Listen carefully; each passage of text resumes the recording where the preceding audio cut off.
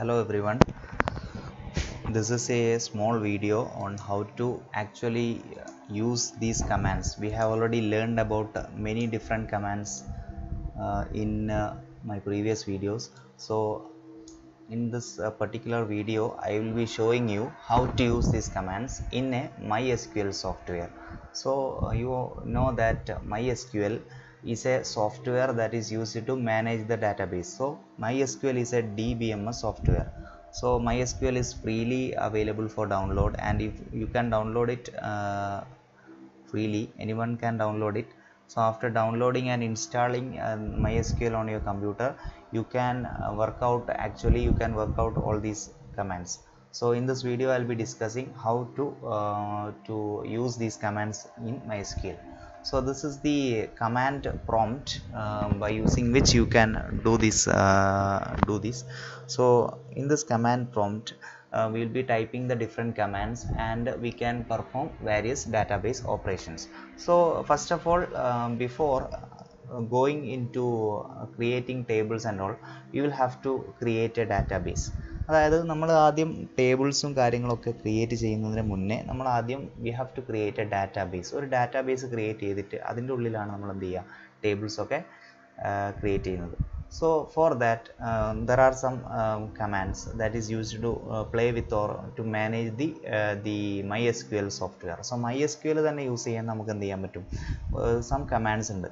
First തന്നെ show എന്ന് പറയുന്ന കമാൻഡ്, ഷോ ഡാറ്റാബേസസ്, ഇങ്ങനെ നമ്മൾ കൊടുത്തു കഴിഞ്ഞാൽ ഈ ഒരു പർട്ടിക്കുലർ MySQL സോഫ്റ്റ്വെയറിൽ ഏതൊക്കെ ഡാറ്റാബേസ് ആണ് ഉള്ളത് എന്നുള്ളത് എന്ത് ചെയ്യാൻ പറ്റും, കാണാൻ പറ്റും. സോ ഷോ ഡാറ്റാബേസസ്, ഇതാണ് ഷോ ഡാറ്റാബേസസിൻ്റെ ഔട്ട്പുട്ടായിട്ട് നമുക്ക് കാണാൻ പറ്റുന്നത്. ഓക്കെ, ദാറ്റ് മീൻസ് ഇത്രയും ഡാറ്റാബേസ് ആണ് ഇതിലുള്ളത്. Information schema, BSc, exam, Faiz, അപ്പോൾ ഇത്രയും ഡാറ്റാബേസുകളാണ് ഓൾറെഡി ഇതിൽ ക്രിയേറ്റ് ചെയ്ത് വെച്ചിരിക്കുന്നത്. അപ്പോൾ I can create A new database. ഒരു പുതിയ ഡാറ്റാബേസ് വേണമെങ്കിൽ ക്രിയേറ്റ് ചെയ്യാം, അല്ലെങ്കിൽ എക്സിസ്റ്റിംഗ് ഡാറ്റാബേസ് എന്ത് ചെയ്യാൻ പറ്റും, യൂസ് ചെയ്യാൻ പറ്റും. So I am creating A new database. So അത് ചെയ്യാനുള്ള ഒരു കമാൻഡാണ് ക്രിയേറ്റ്. നമ്മൾ ടേബിൾ യൂസ് ചെയ്യാനും നമ്മൾ യൂസ് ചെയ്യുന്നുണ്ട്, ബട്ട് ഡാറ്റാബേസ് ക്രിയേറ്റ് ചെയ്യാനും നമ്മൾ തന്നെയാണ് യൂസ് ചെയ്യുന്നത് ക്രിയേറ്റ്. ക്രിയേറ്റിന് ശേഷം നമ്മൾ കൊടുക്കേണ്ടത് ഡാറ്റാബേസിൻ്റെ പേരാണ്. Database, suppose my database name is DB, create DB,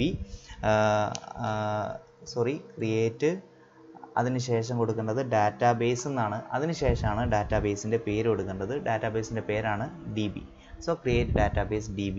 അപ്പോൾ ക്വറി ഓക്കെ ആണ്, 1 റോ എഫക്റ്റഡ് എന്നാണ് നമുക്ക് കിട്ടുന്നത്. അപ്പോൾ ഈ ഒരു രീതിയിലായിരിക്കും നമ്മൾ ക്വറി കറക്റ്റ് ആണെന്നുണ്ടെങ്കിൽ നമുക്കൊരു മെസ്സേജ് വരുന്നത്. ഇനി ക്വറിയിൽ എന്തെങ്കിലും മിസ്റ്റേക്ക് ഉണ്ടെങ്കിൽ അതെന്ത് ചെയ്യും, അവിടെ നമുക്ക് എറർ മെസ്സേജ് ആയിട്ട് നമുക്ക് എന്ത് ചെയ്യാൻ പറ്റും, കാണാൻ പറ്റും.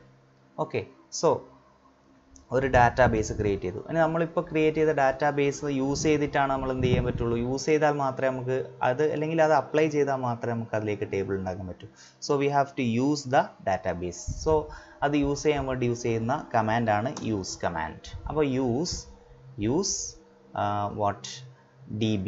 അപ്പോൾ ഏതാണ് എനിക്ക് യൂസ് ചെയ്യേണ്ടത്, DB എന്ന് പറയുന്ന ഡാറ്റാബേസ് ആണ്. അപ്പോൾ എന്ത് ചെയ്താൽ മതി, യൂസ് DB എന്ന് കൊടുത്താൽ DB എന്ന് പറയുന്ന ഡാറ്റാബേസ് യൂസ് ചെയ്യാം. അപ്പോൾ അവിടെ വന്നു ഡാറ്റാബേസ് ചേഞ്ച്ഡ്, ഡാറ്റാബേസ് എന്ത് ചെയ്തു, ചേഞ്ച് ചെയ്തു എന്നുള്ളൊരു മെസ്സേജാണ് വന്നത്. അപ്പോൾ ഇപ്പം നിലവിൽ നമ്മൾ യൂസ് ചെയ്യുന്ന ഡാറ്റാബേസ് ഏതാണ്, DB ആണ്. എനിക്ക് suppose I want to use any other database, ഇതിൽ ഏതെങ്കിലും ഡാറ്റാബേസ് വേണമെങ്കിൽ യൂസ് ചെയ്യാം. അപ്പോൾ എന്ത് ചെയ്താൽ മതി, യൂസ് BSc. അപ്പോൾ യൂസ് BSc എന്ന് കൊടുക്കുന്ന സമയത്ത് നമ്മൾ ഡാറ്റാബേസ് എന്ത് ചെയ്തു, ചേഞ്ച് ചെയ്തിട്ട് എന്തായിട്ട് മാറി, BSc എന്ന് പറയുന്ന ഡാറ്റാബേസ് ആയിട്ട് മാറി. Okay, so we can change the database also. Again I M using the same database. DB എന്ന് പറയുന്ന ഡാറ്റാബേസ് തന്നെ യൂസ് ചെയ്യാണ്. സോ ഞാൻ അതിലേക്ക് തന്നെ മാറുകയാണ്, use DB. So database is again changed to DB.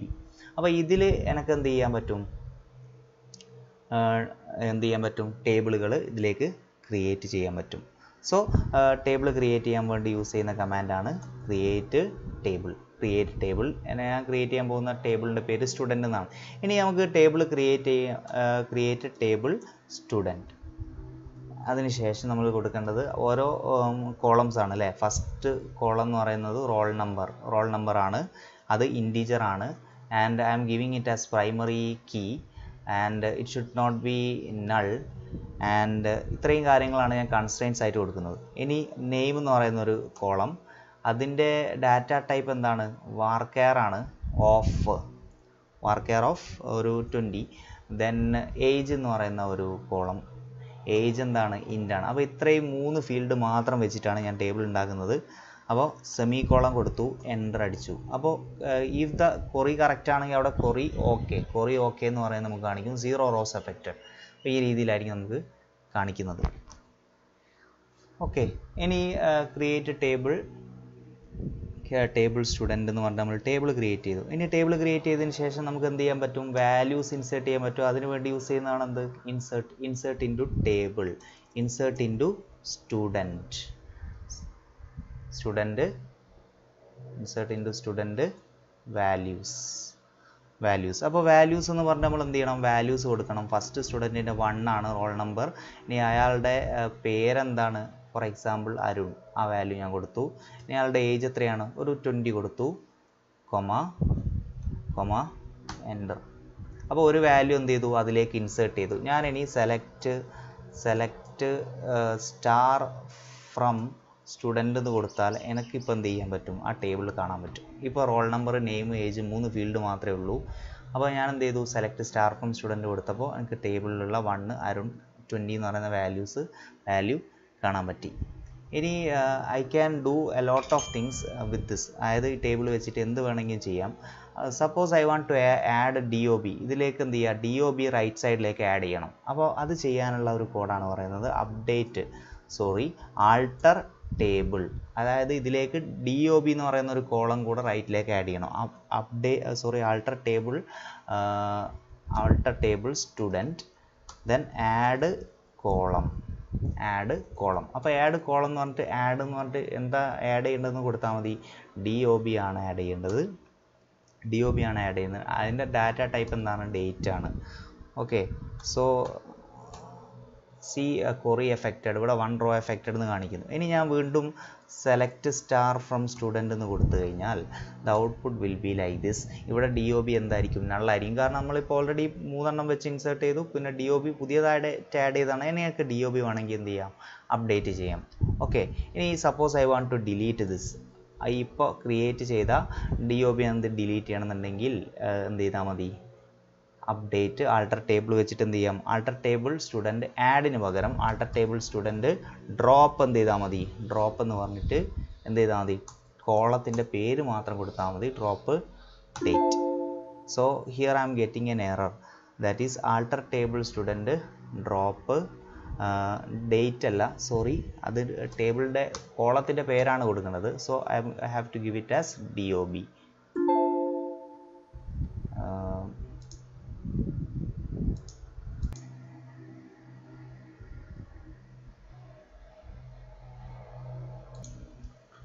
that is alter table student drop DOB, drop space DOB. So I have dropped that particular row from the that particular value. This DOB എന്ത് ചെയ്തു? നമ്മളിപ്പോൾ drop ചെയ്തു. ഇനി ഞാൻ വീണ്ടും select star from student എന്ന് കൊടുത്തു കഴിഞ്ഞാൽ ഇപ്പോൾ എനിക്ക് എന്ത് മാത്രമേ ഉള്ളൂ? 3 കോളംസ് മാത്രമേ ഉള്ളൂ. 4ാമത്തെ കോളം എന്ത് ചെയ്തു? ഞാൻ ഡ്രോപ്പ് ചെയ്തു. ഓക്കെ, സോ ഇനി suppose I want to add new rose. പുതിയ റോസ് എന്ത് ചെയ്യണം? ആഡ് ചെയ്യണം. അപ്പോൾ ഇൻസേർട്ട് ഇൻറ്റു കമാൻഡ് ഉപയോഗിക്കുകയാണ്. Insert into student values. Values ആയിട്ട് റോൾ നമ്പർ 2 ആണ്. അയാളുടെ പേര് ഒരു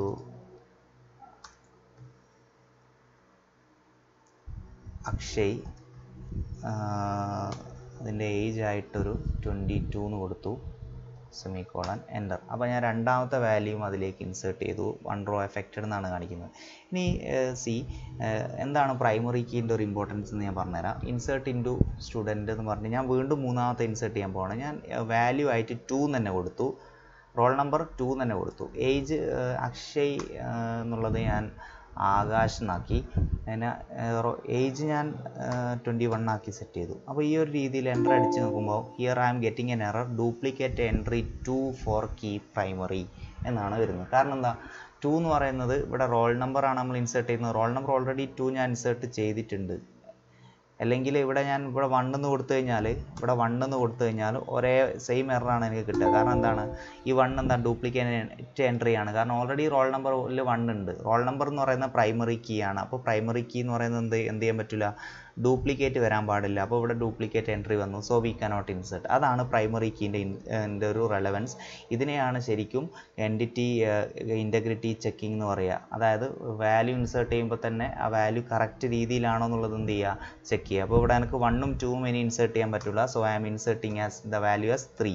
അപ്പോൾ 3 എനിക്ക് എന്ത് ചെയ്യാം, ഇൻസേർട്ട് ചെയ്യാം. So I have inserted the value 3. ഇനി ഞാൻ സെലക്ട് സ്റ്റാർ ഫ്രം സ്റ്റുഡൻ്റ് എന്ന് കൊടുക്കുകയാണെങ്കിൽ എന്ത് ചെയ്യാൻ പറ്റും, ആ വാല്യൂസ് കാണാൻ പറ്റും. ഇനി ഞാൻ select roll number from student എന്ന് കൊടുത്തു കഴിഞ്ഞാലോ, റോൾ നമ്പർ ഫ്രം സ്റ്റുഡൻ്റ് എന്ന് കൊടുത്തു കഴിഞ്ഞാൽ റോൾ നമ്പർ മാത്രമേ എന്ത് ചെയ്യുള്ളൂ, ഡിസ്പ്ലേ ചെയ്യുള്ളൂ. റോൾ നമ്പറിൻ്റെ കോളം മാത്രമേ ഡിസ്പ്ലേ ചെയ്യുള്ളൂ. സോ ഇതാണ് ഒരു SQL, നമ്മൾ ഒരു MySqL യൂസ് ചെയ്തിട്ട് SQLൻ്റെ കമാൻഡ്സ് റൺ ചെയ്യുന്ന വളരെ സിമ്പിളായിട്ടുള്ള കുറച്ച് കണ്ടൻറ്റ് മാത്രമാണ് ഞാൻ ഇൻക്ലൂഡ് ചെയ്തത്. So thanks for watching. So like this you can run all the commands in MySqL.